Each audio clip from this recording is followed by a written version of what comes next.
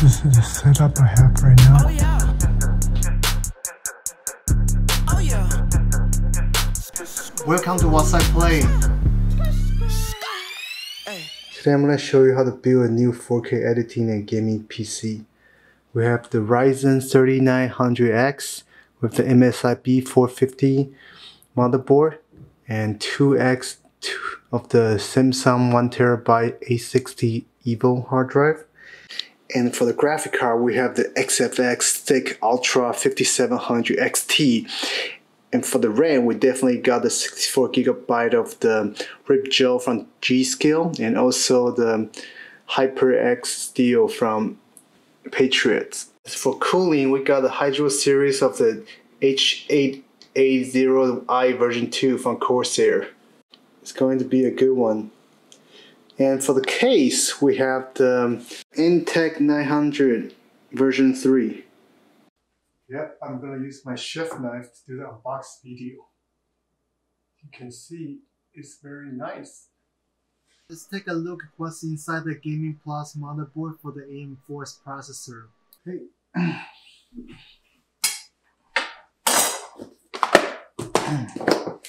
So let's open up the motherboard first. You can see here, the reason why I chose the B450 is because it's relatively affordable and it basically supports all the things I need. And plus, I like the look. It's pretty high-tech looking. It's black and it has red, just like my color theme. And it's pretty huge.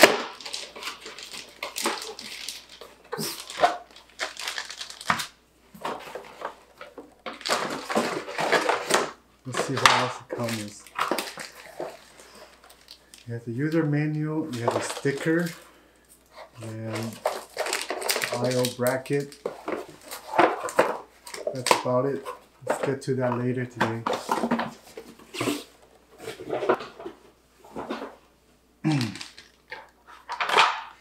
Then we have the RAM here, and the reason why I chose this one is because it was on sale actually. So for the whole build, I spent about a little less than 1,000 on the components besides graphic card, and I have the link down below. And also, if you want to know more about computer components and also photography and video editing, please feel free to subscribe to my channel, and also I will give you more better deals in the future. Okay, so in the G.Skill we also have a sticker here, so let's just install it.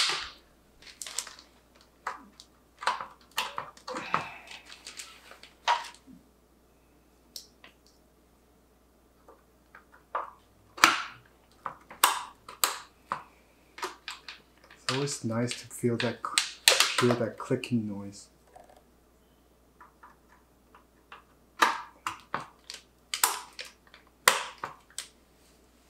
And for the other two set of RAM, we used the Viper for gaming on the Patriot. It's a 32GB also, DDR4 3200 MHz. We also come with a sticker. Yeah. I also like the look of this one. It's kind of like a transformer design, if you know what I mean. Let's see.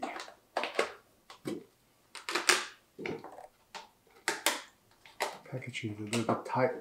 It's okay. Right, let's put it in.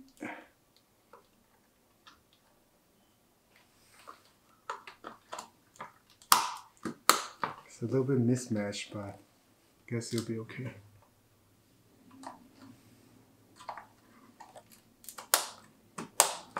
Alright, so there we have it. We have a 64GB of RAM here. It's gonna be a killer for the video editing. It's gonna make a huge difference.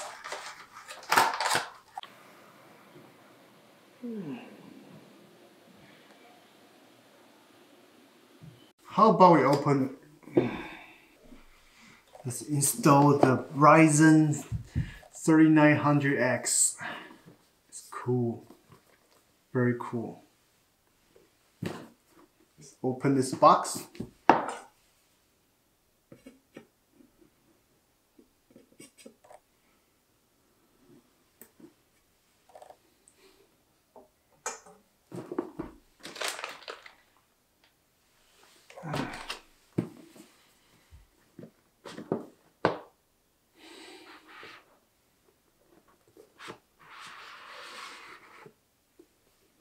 Nice. Also comes with a sticker. It says Ryzen. And let's open the box and see what else is inside. Okay, it has a brochure here. And also has a huge heatsink. I heard a lot of good things about this heatsink, so I'll just open it up so everybody can take a look at it.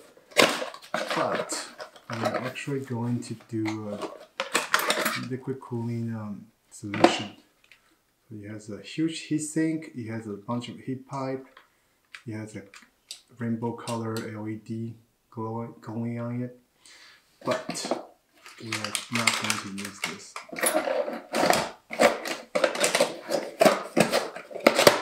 Okay. So, as the heatsink, we are going to use the Corsair H80i version 2. This actually doesn't support the Ryzen 3, so I'm actually going to use the adapter. Let's see what that is. So if you want to use it with the Ryzen, you have to get a adapter with a school number of it's called a CW-A960046. Basically, it's a different bracket that works with the Ryzen 3900X or other AM4 sockets.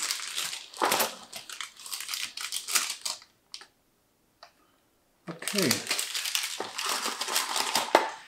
well, we can take a look at it. Open this up.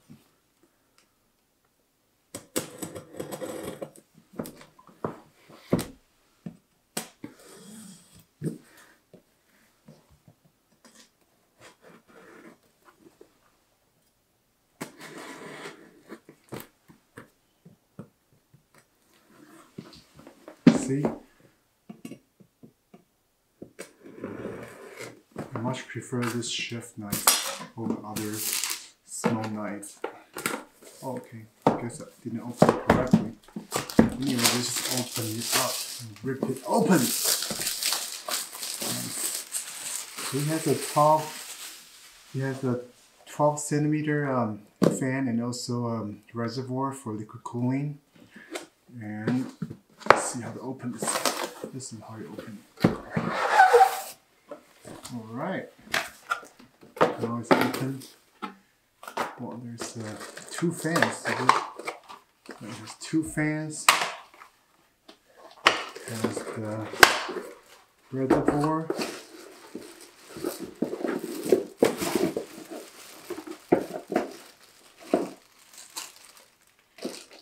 It has another, I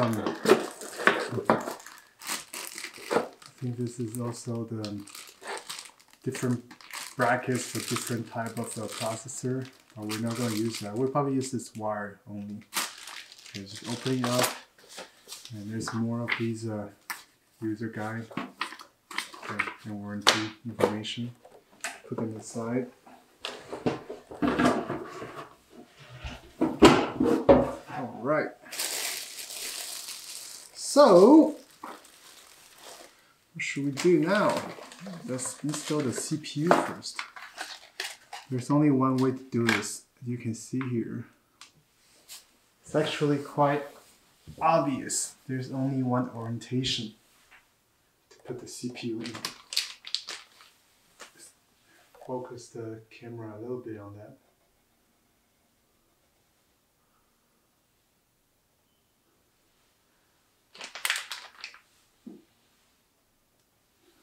Okay, then we're going to install the CPU. On the CPU, there's actually a small dot here. Let's see if you can see it better when you open it. It's actually a small triangular shape here that pointed to this part of the socket. So this is the only orientation that it will fit.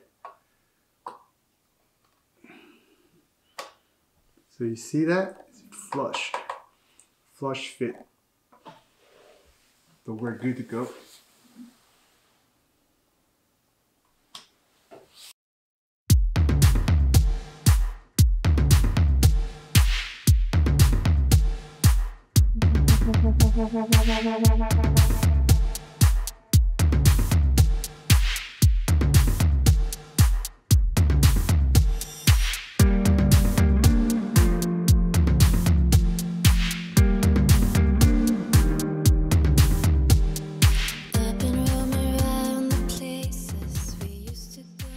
So we have the Ryzen here. Ryzen on the motherboard. Pretty cool, right? So the other two components that we haven't mentioned is the power supply and the hard drive. So just spend a little bit of time talking about that. I have a Seasonic. It's the SS650KN. It's a rated 80% efficiency, 80 plus gold here. And it is also a modular format power supply, which means that you can use different type of cable only when you want to. So it saves a lot of space. So I recommended this kind of modular power supply. So it can save a lot of space if you don't have to use so many components. And also for the hard drive, we chose the VNet SSD A60QVO. It is from Samsung. And one of the best reasons to get this one is the price is just unbeatable. It's like $99, I think, for 1 terabyte. In my previous computer back 8 years ago, I had to buy like a 160 gig of SSD for almost $200. Do you believe that? It's crazy. So this product here is all built with metal. I think it's aluminum. It's very light. And you just feel very premium. It's pretty good. And we have 2 of them. So that's going to help us building a faster computer in the RAID. I usually back out in my other hard drive, so I'm actually going to do a RAID 0 on these babies. So I wonder how fast that will take. Apparently I might be able to turn on Windows, get into Windows within 5 seconds. Let's see about that. Alright, on to the next thing. Let's take a look at them in the close-up.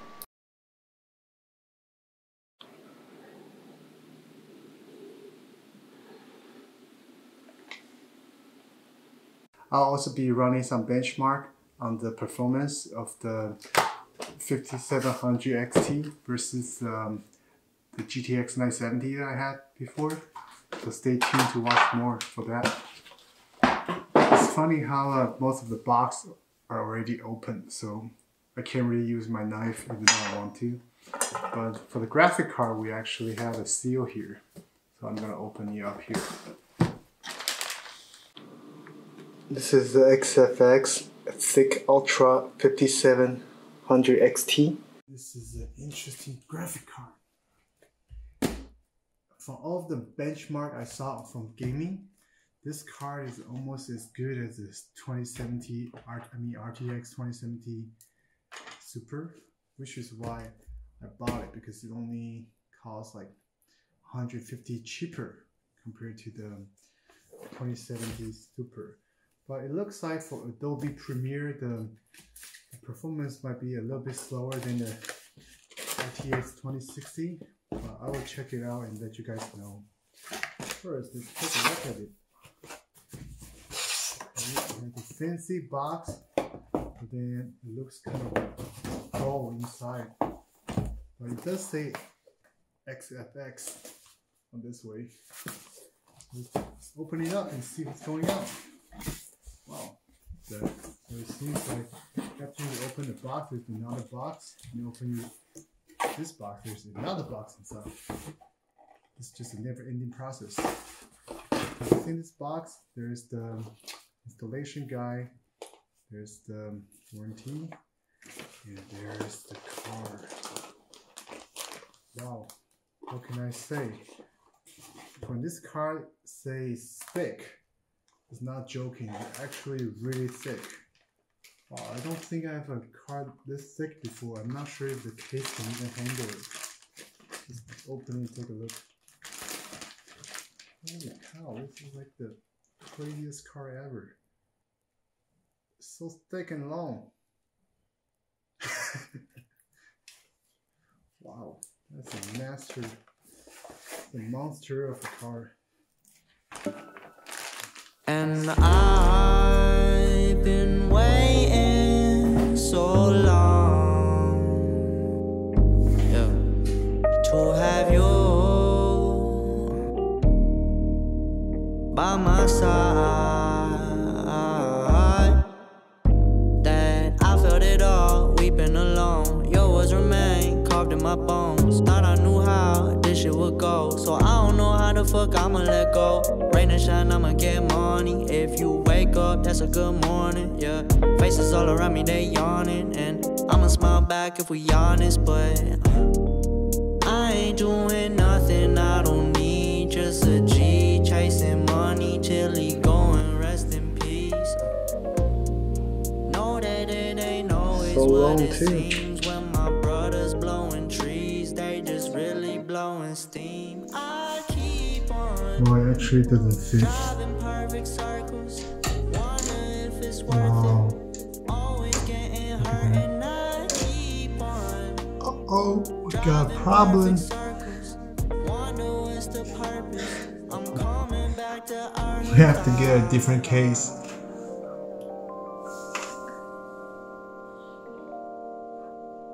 We need probably 2 more centimeters here to make sure it can fit.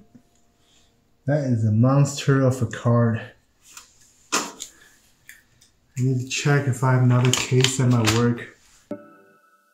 And This is my old case a long time ago. so I long don't know if this will work either. to have you. Looks like I might be able to take this whole thing out. This is a GTX 970 from back then. I mean, it should work, right? Well, even this doesn't work. Wow. What a shame. That's crazy. That is really crazy. So now we're going to the old computer, take out all the old components, swap it out and put the new one. Since it's so dusty and dirty, you should better put some mask and also get some wet wipe. Just clean the inside of the case with amp power now.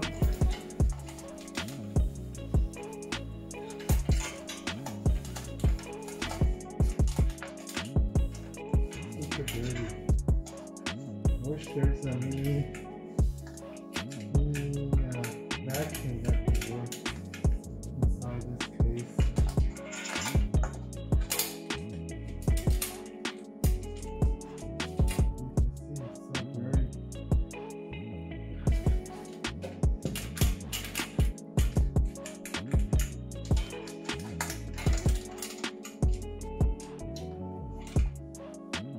I'll check if this work with the opening the case.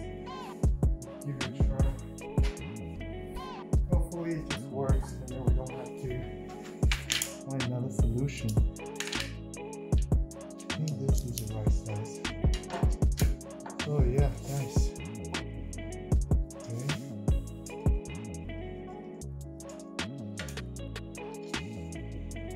One go.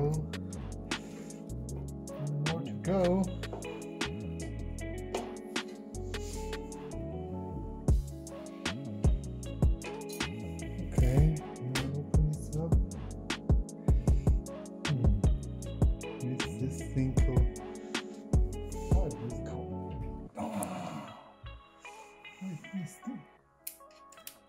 there's some tape here too.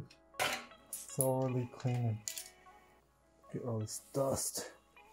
It's crazy. I'm wearing a mask now too. Look at all this dust. Don't smell. Poison gas. I wonder if it's attached on the bottom. As for now, we can install the graphic card.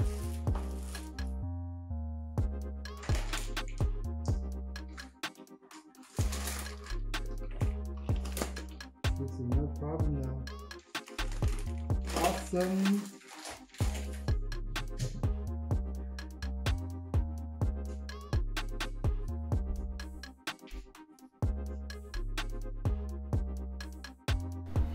Just as I thought I was finished with the computer build, I turned on the computer and I saw there's no post, and at the same time there's a light blinking next to the error code next to CPU. So I was wondering if there's anything wrong with the BIOS setting, or if there's any other thing that I haven't checked. So if you come take a look at the MSI B450 Gaming Plus Max motherboard, take a look at the key features. They actually support AM4 and also supports 3rd generation Ryzen. But I don't know why when I bought it from BH Photo, it actually didn't support Ryzen 3900X first, and there was no review. So good thing I was able to follow the guide, which I'll put the link down below. On this other tech enthusiast who help people to show them how to update the BIOS through a USB port. That was to update the BIOS, so I took out the CPU and then also followed this video and made a USB drive to help with saving the newest BIOS. And we're gonna follow the video and use this button there to trigger the BIOS update progress. Right now we're going to put the USB drive right next to the flash button, BIOS update button, and then we're going to click the BIOS update button.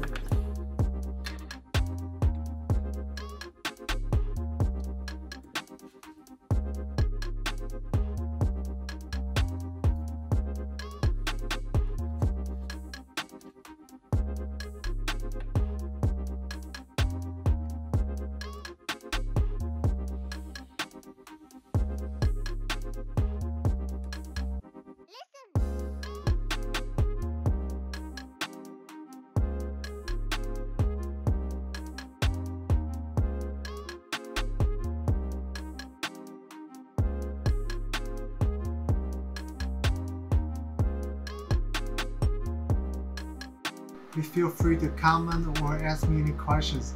I finally got the computer to work, and I'll show you how it performs in the next clip.